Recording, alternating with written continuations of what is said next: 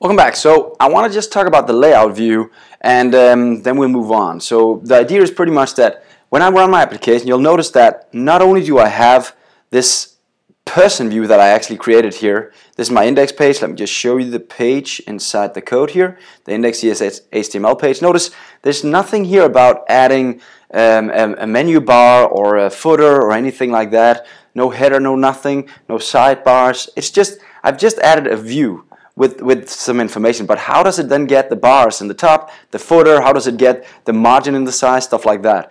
Well, that all comes from something called the layout view. Now, I have to show you the view start first, so let me just show you that in the solution over here. By the way, if you can't find a file, you can always click the small arrow back and forth here, and then you'll actually get to the file in your view. Let me just zoom in a bit here, just to show you. So, we have this view start down here under views. It's in the root of the views, and this is kind of it's a wrapper class for all your views, meaning that whatever you put in here will actually extend each view in here. Unless you add a specific view start under each folder, they will say, okay, I'm a person view, index view. Well, I'll wrap myself as a child of this view, right? So the view start is kind of a parent for each view you have available. And what we're saying is this parent needs to use the layout from something called the layout view. Now this is, again, it's default setup, so you don't have to know about it, but it's just if you kind of are curious why you get this all the time, the footer and the header, well, that's where it's from. So let's try and have a look at the layout view, what that is all about. The layout view, that's actually our index page, if you guys know our HTML already. So this is where we specify the main page for our application, the main thing that we need to send back. So in here you have everything. In here you can go and change the title of your application to be the person application instead if you want to. This is where you would do that, person application. Also here we'll look at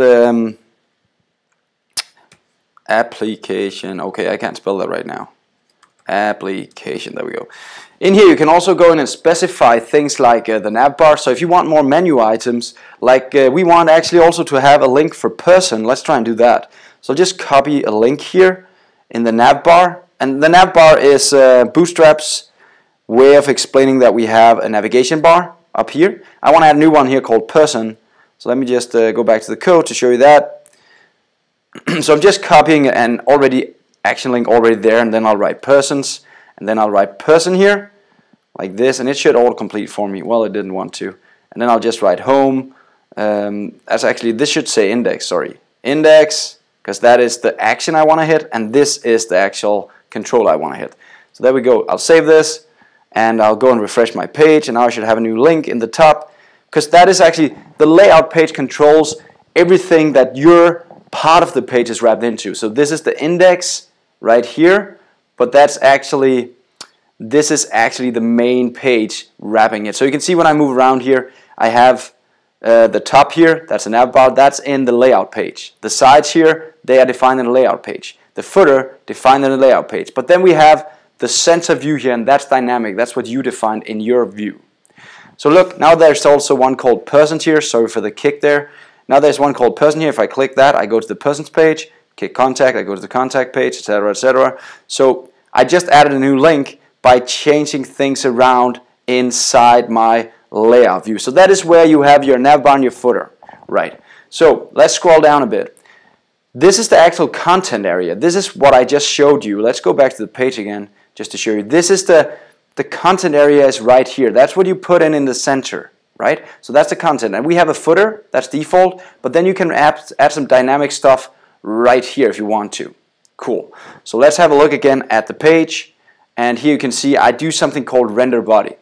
Because I'm wrapping everything inside the view start to say every view I have to be a child of the view start. They all know that they should extend from layout view, and that means that they know that everything inside the view that I'm building will be rendered right at this line right here. So just for the fun of it, let me try and outcomment this line just to show you that then everything will be gone in the center. I'll comment this out. By the way, just use the small icon here, comment out if you want to do that. I'll save the application again, I'll try to refresh. Just to see that now the center of this should actually disappear because I removed the render view. I removed the customization view rendering. So now I only have the basic stuff available. Actually, it explodes because it doesn't even allow you not to have the render method. You need to call at least one time. So that's why that wouldn't run for me right now. Let me count that back in. There we go. Then let me try and do something else. Let me add a few extra HRs just to show you where the different ones are. Here I'll add one. I'll add one here as well. Now there should be a line above the rendered body and below the rendered body, and then another one just to show you. My goal here is just to show you that the view is actually where the view is actually being rendered that you're building, right? So we have the default stuff that wraps the view, but everything you build should be placed right here where it says render body. That's where your code will be placed. Of course you can change this around if you want to, but that's the default setup. Now notice there's a line here now, that was the one I just added, and there are two lines down here now because I added an extra one. So this is the stuff you can add dynamically, right? And that's anything you put inside a view here, inside your solution, like the delete. Let's open that one. That will be placed between those lines. So that's the layout view for you. And if you want to play around doing your own layout view, try to go to TutorialsTeacher and have a look at the layout view. They actually have an example of doing the layout view for you. Here's the kind of how you do the placeholder. You have the footer, the header, the left and the right menu I just showed you. But actually down here they do make a random layout view, so you can make your own if you want to play around with that. I don't want to go into that right now, but now you know what the layout view is all about and where the bars and the navigation and the footer is coming from. So go and play around with that if you want to. See you in the next videos.